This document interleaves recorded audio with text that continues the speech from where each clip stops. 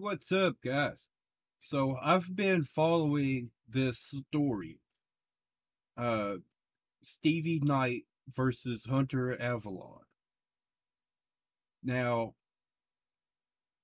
I think I've just now gotten enough information so that I can go ahead and give my thoughts and opinions on this.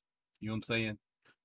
So it looks to me like Hunter Avalon's position is that the social expectation of men should not be that you need to be like in control 24/7 or can't, do certain things because that's feminine, right? Uh, and I agree with that. Like, that's just the way it is. Um, that social expectation is wrong. Uh, with a topic like this, I think what you have to do, you have to put it in the simplest terms possible. Okay. Uh, we are all human beings. And with that, we all have emotions. We all have feelings. We all have certain things that would trigger and upset somebody. You know what I'm saying?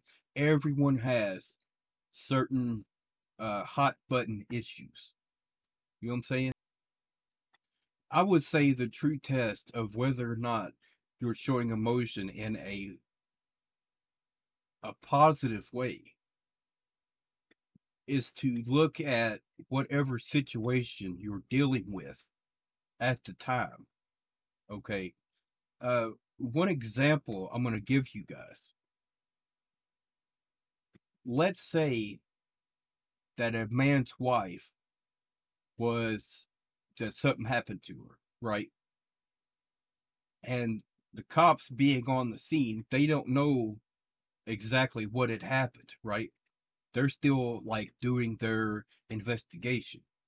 So what they're going to be looking for is any type of red flags in that husband's persona, right? Like, is he stone faced the whole time? Is he showing emotion in a adequate way?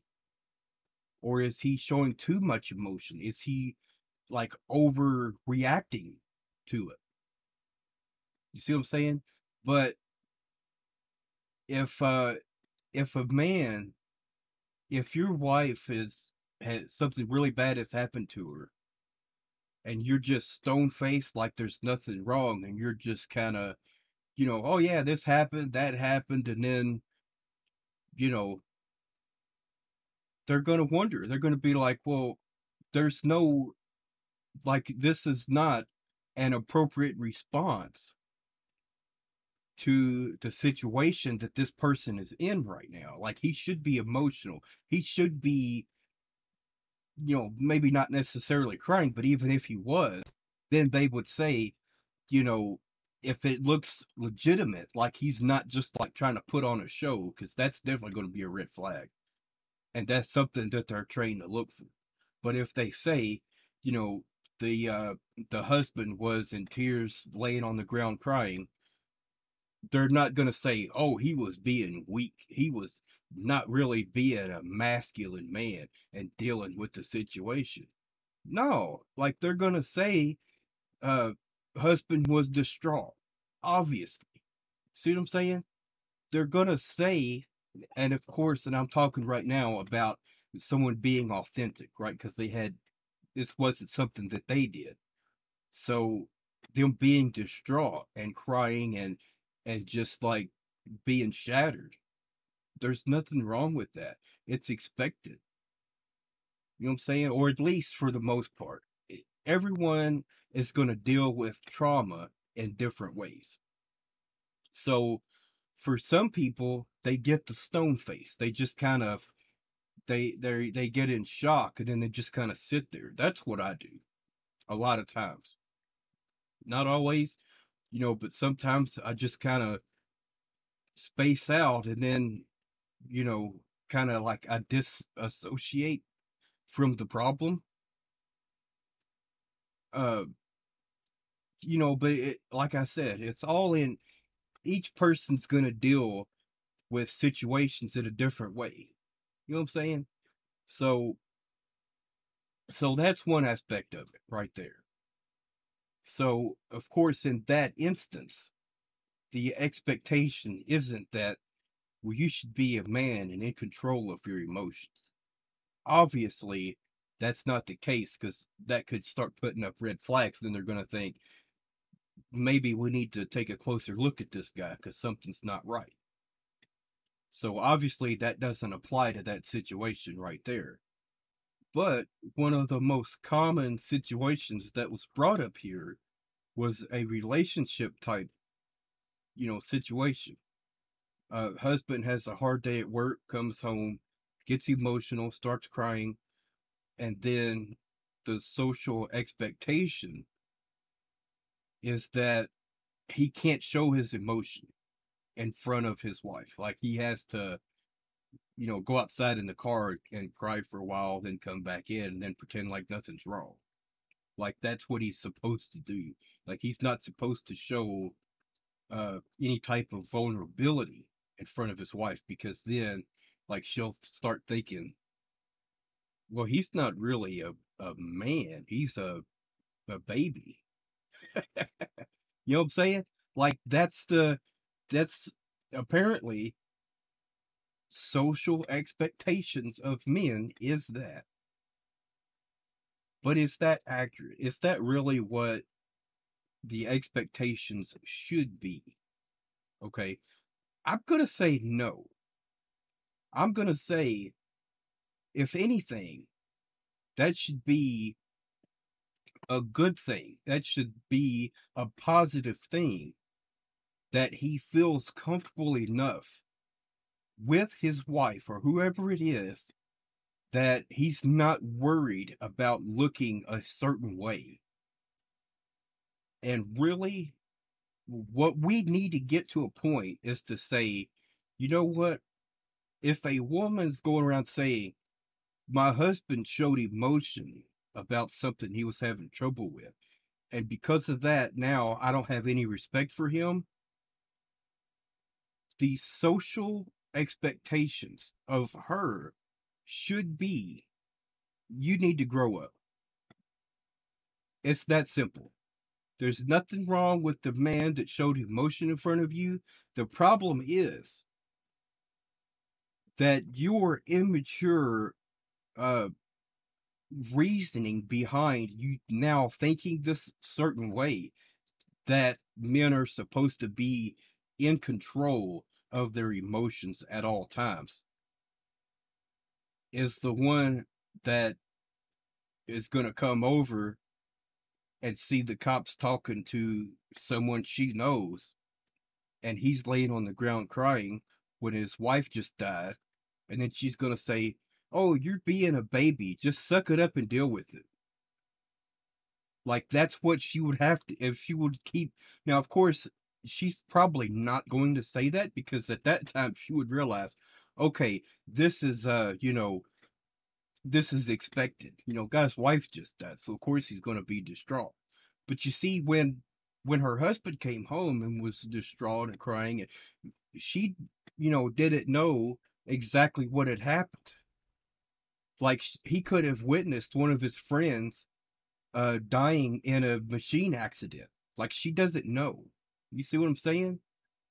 Even if she thinks she knows, she might not know all of the other circumstances around it that made it more traumatic for her husband. So she would have rushed to judgment without fully comprehending the entire situation. Now, so I think that should explain quite a bit about Hunter Avalon's perspective. I agree with that. Stevie Knight's perspective is that from what I'm gathering here, for anyone to always be on victimship, to always feeling sorry for yourself, to, like, anytime things get just a little bit hard, you're just, why is it always me? Why is, woe is me kind of thing. I just give up. I'm just not even going to try anymore. I'm just going to sit on the couch and watch TV. I'll go and try to get on welfare. I'll try to go get on this or get on that. I'm, you know, things don't work out, so why even bother? Right? I think that's where Stevie Knight that was the situation he was trying to shine a light on. Okay. Totally understandable. It goes without saying, you know. So that was the miscommunication there, I think, between these two. But Stevie Knight did bring up a few things that I think, well, no, because I think Stevie Knight's thing was that he was saying, you know, the situation is bad because social expectations of men is that you're supposed to be masculine. You're supposed to bury all those emotions down deep and ignore it and move past it, and not show it at all. But he's saying is that uh because, you know, like instead of saying let's change the social expectations of men so that it doesn't put men up on this high freaking pedestal, but let's take men and say this is the expectation.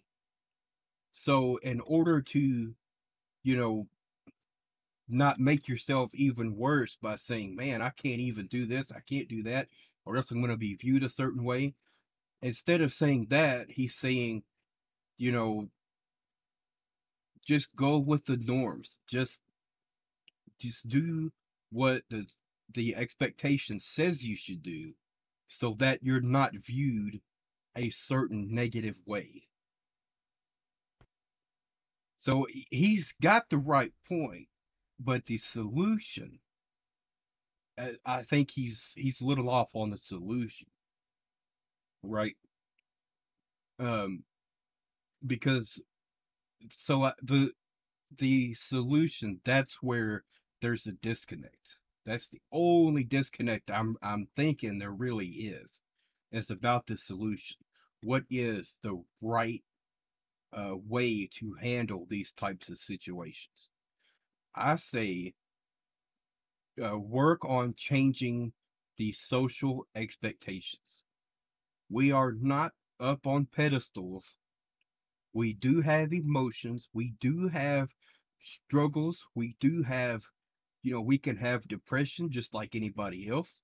We can have anxiety just like anybody else. There is no like inherent toughness that's supposed to be there. We're all human beings. We're all flawed. Okay. 100%. We all have weaknesses and we all have strengths. It's going to be different for each individual person, but every person's going to have strengths and weaknesses. Okay. And part of having a brain and having emotions, you know, having certain hot button issues goes right along with that. So this is part of being human. It's not part of being a woman or being a man or anything else for that matter. You know what I'm saying? So I think I've explained this aspect of it pretty clear. I think so. Y'all let me know what y'all think, but we're not done yet because there's one other issue we're going to get to. A big issue we're going to get to. All right. And that is the fact that Hunter Avalon uh, was a freaking snake. A snake in the grass. It's that simple. All right. What Stevie Knight said, all right, was that You didn't tell me before we got on stream that you had made a horrible video about me and calling me all these types of names, because that would have totally changed the dynamic, right? And then he's saying, "Oh, I wasn't being dishonest. I didn't say I agreed with everything you were saying or anything like that." No, you had omitted all of that pertinent information. Okay, that's what he did. He got him on camera under false pretenses that they were going to have a reasonable discussion.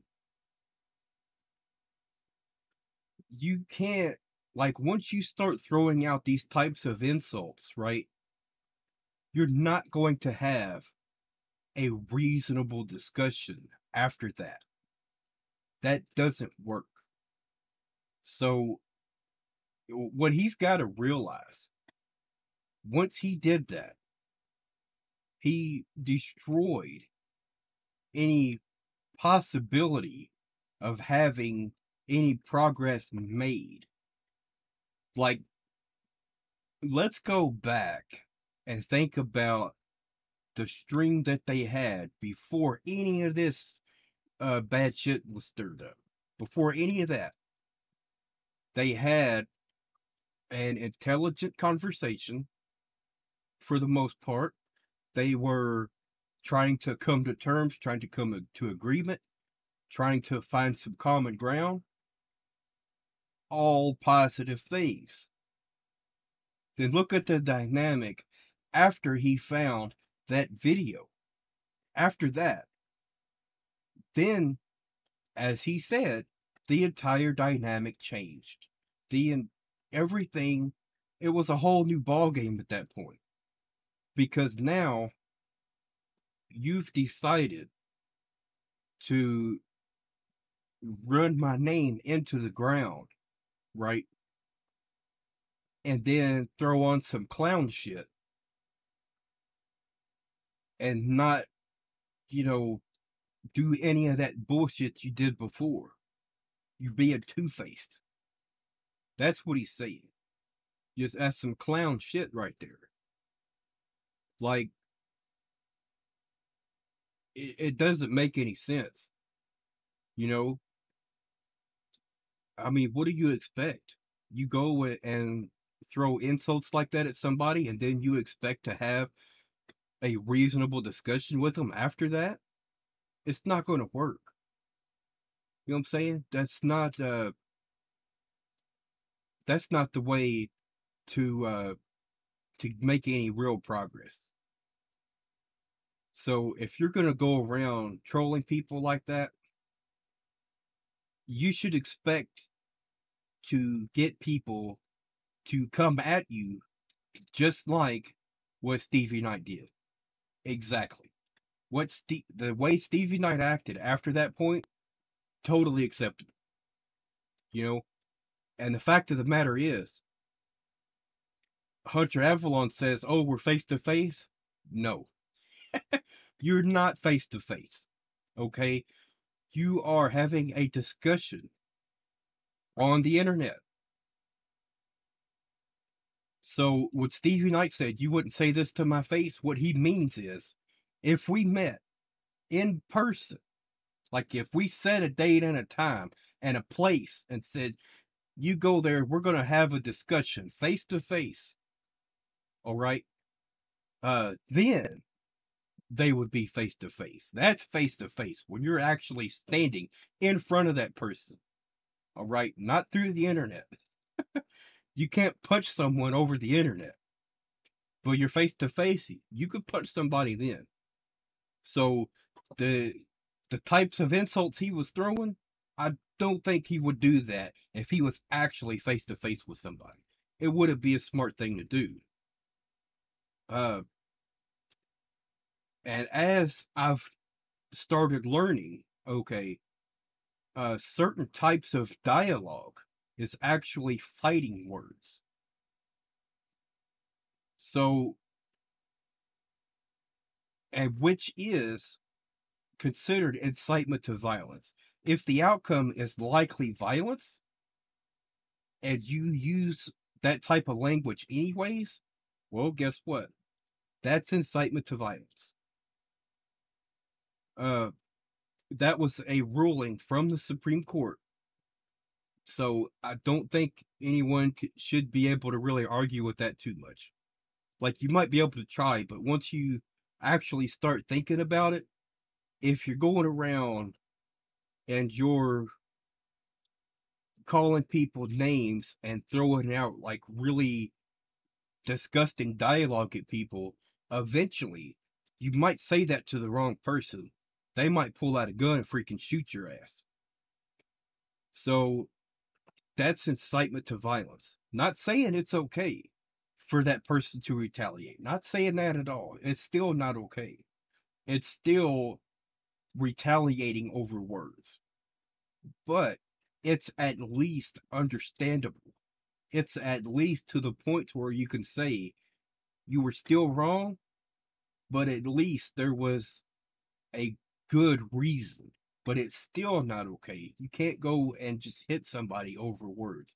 But you also can't go around using words like that towards people because it can incite violence. So that's the whole thing with that. All right. But look, I think overall, you know, this whole situation, it's on Hunter Avalon's head. It's on him. If he had not made that video and thrown out all those insults, then it wouldn't have had to have been over after that first stream. They could have had other conversations and actually had gotten to a point to where we can say, we both want the same thing. We both agree on everything. There you go. That's a good, positive dialogue here. But because he did that, it's over. It's all for nothing. Uh, and for him, I think it's all for show. That's what I think. That's what I think it is. With Hunter Avalon, he thinks it's cute to go around insulting people, and then the joke about Stevie Wonder. I'm gonna tell you that right there is uh disgusting. All right. Um, someone's medical conditions, I don't think is something that we should be able to just throw around jokes about at any point in time. I think there's a time and a place for that. Okay. Like on Family Guy or something like that, to where you expect that type of dialogue to happen. Okay. But for something like this, or, just general stuff like that, to, but to throw out a joke like that, okay, um, I think it's just, it's an awful joke, right? Like that was just dirty. That's what that was. Um, so I'm going to now look for a clip from Bill Engvall. He's a comedian, and I think what Bill Engvall says on this topic, I think is the right way to go. I think Bill Engvall um, was perfect with his evaluation of this type of situation.